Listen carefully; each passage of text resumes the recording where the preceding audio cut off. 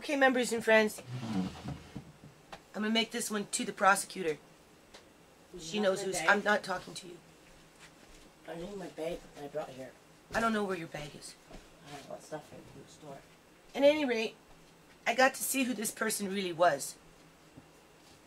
I don't know what kind of person gets up in a court of law and represents morality in terms of swear on the Bible or, swear to whatever it is that you profess to believe as religion, to tell the whole truth and nothing but the truth.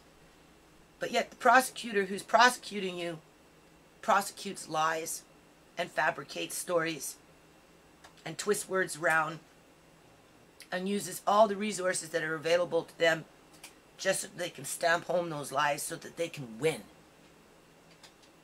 They don't care about the consequences, just like when the social worker kicked my daughter out in the middle of winter.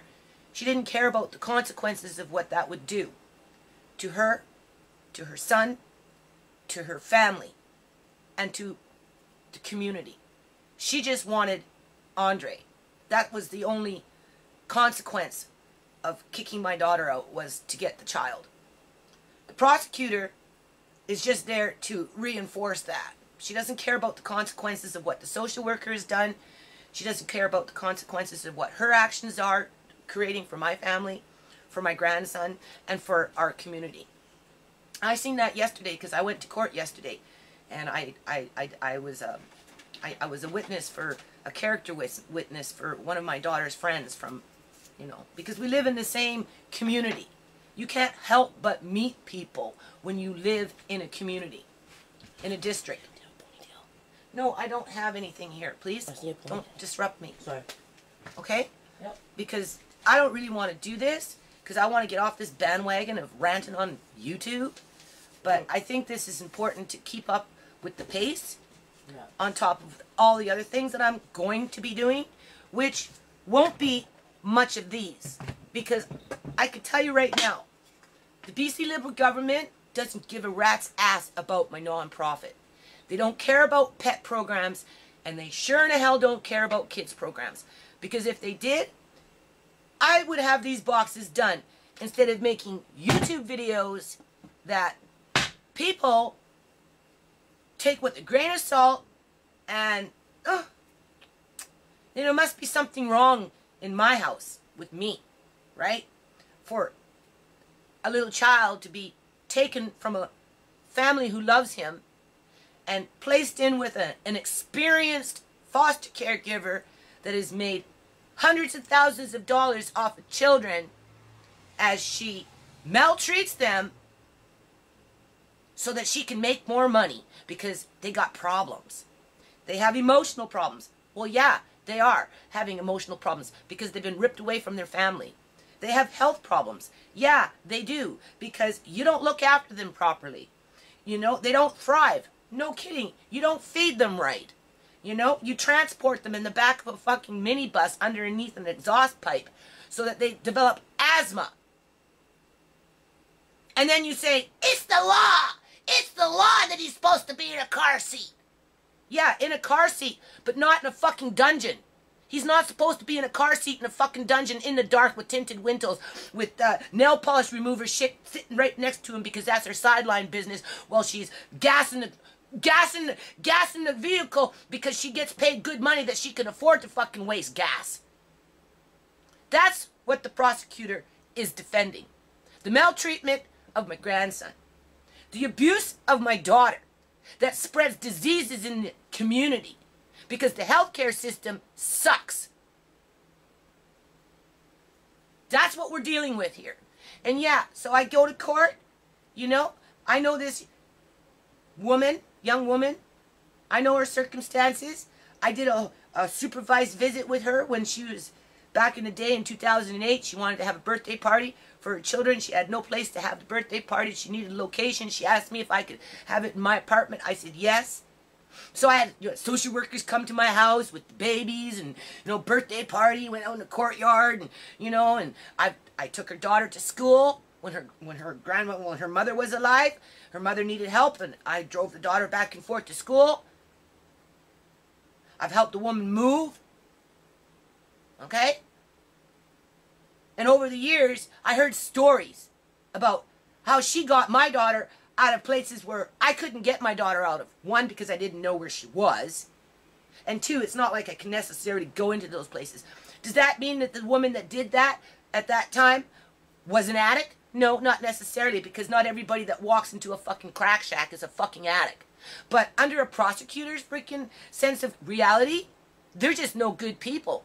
There's just some people on this planet that just can't measure up to a social worker's standards, or to a prosecutor's standards, or to the Ministry of Children and Family Development minister's standards. You know? Well, you got supervised visits. What's wrong with you? Well, I don't know what's wrong with me. I shouldn't have supervised visits.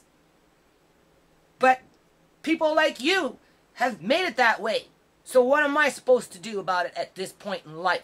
Nothing, because you got me by my fucking balls. Right? Because you're out to destroy my family. You're out to destroy my non-profit. That's what you've been out to destroy this shit for a long fucking time. It started in 2003 with your legislation when you started to attack the women with the children and you threw them out in the streets in the middle of winter. And you didn't stop, and you're still not stopping, because you're repeating the cycle. You're after the children, you're after little babies, and you got to throw out the families out in the fucking street. You're working on destroying my non-profit. You're working on destroying my family. You're working on destroying my grandson. That's what you represent when you stand up in court and prosecute your religion, your morality, your principles, all so that you can win.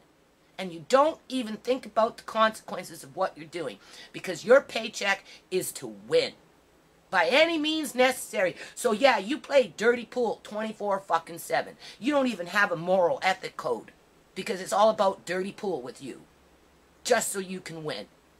You don't want to hear the truth. You don't want to see what the social workers do and what you represent when you stand in front of a judge and you perpetrate lies, or you hide the truth because you bury it.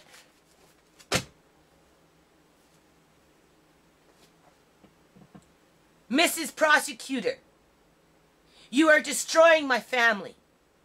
You are destroying my grandson. You are destroying my daughter.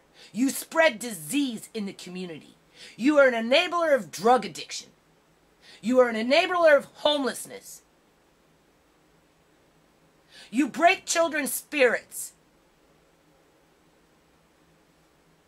You erode young people's self-esteem. And you sure in the hell don't care about the community. Because I can't spend no time on this. Instead, I gotta think about a lawsuit. I gotta find a way that I can go in front of a real judge. Somebody who is unbiased and doesn't wait for the next paycheck like you, based on the next kid coming through the door and the next family that you can run through the mud with your insinuendos of what shitty people we are, because we actually live in the real fucking world and have to go out there and deal with our neighbors.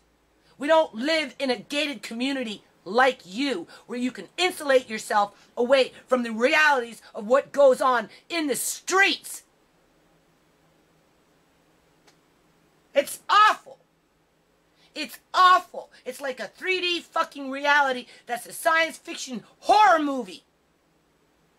And you enjoy it. You enjoy taking that knife and just digging it in a little more each and every fucking time you have an opportunity. Because you got no class. Sure, you might got some little high heels on your feet, but that doesn't give you class. Oh?